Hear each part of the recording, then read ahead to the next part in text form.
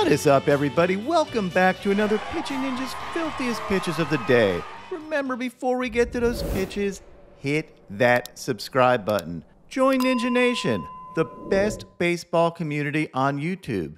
And now, without further ado, here are my filthiest pitches of the day.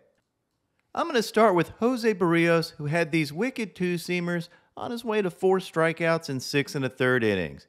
He was up against Cooper Criswell, who had 4 Ks in 3 1/3 innings, thanks to these sliders, including this helicopter sword he got on Vlad Jr. Get to the chopper! Talk about exit velo.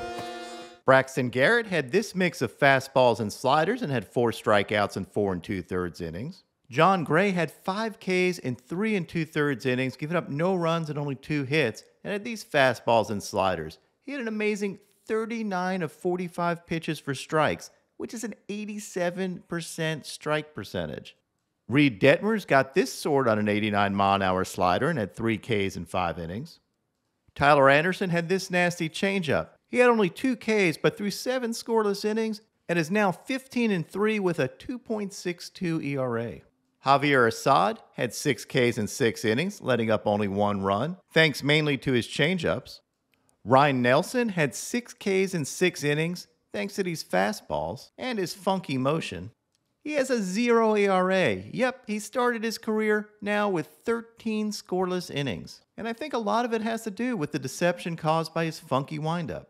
Trevor Rogers went 6 1/3 innings with 9 Ks, nice, and only gave up 2 runs. He had his combination of fastballs, changeups, and sliders all working. And here's a fastball and slider overlay, and you can see how those 2 pitches work together. Pitcher's ballpark to me. Yeah. Pitching Ninja, we call that a sword because it looked like Huff kind of wielding a sword, much less than a bat in the way that he swung. Alex Cobb had a dominant 7 Ks in 7 scoreless innings and had these wicked splitters, including this sword on Acuna.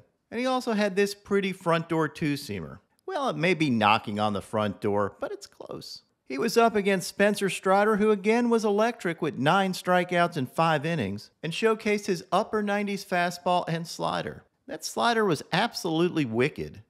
Here's an overlay of his fastball and slider. You can see how well those 2 pitches track to the plate.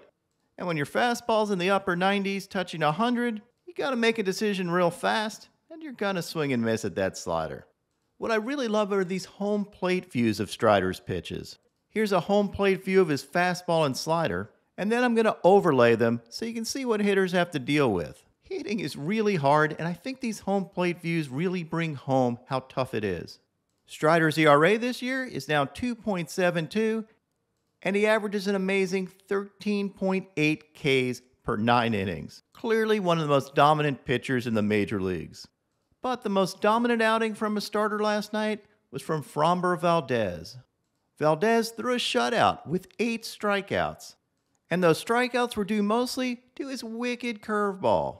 He got 9 whiffs on his curveball and now has a whiff rate on the season of 44.6%. And opponents are only hitting 145 against that curveball. He absolutely dismantled Javier Baez with these curveballs in one of the most ridiculous at-bats of the season. Javi takes these 2 G-hacks on curveballs and then decides to go down looking on a curveball right down the dick. Proving true the old adage, if at first and second you don't succeed, stop hacking and take a curveball down the dick. Okay, maybe no one's ever said that, but I just did. Here's an overlay of Valdez's fastball and curveball, and you can see how filthy that curveball is when paired with his fastball. Now on to my filthiest relievers. Jason Adam blew a save, but did have this White Castle special. Ryan Tepera had this wicked slider.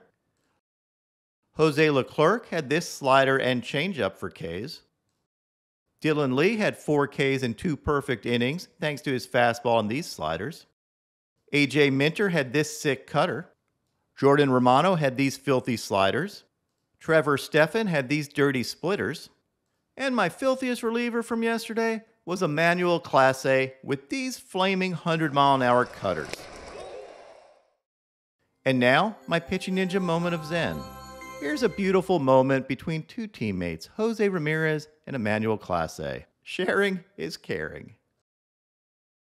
What is up, Ninja Nation? My picks of the day today are a 3-leg parlay.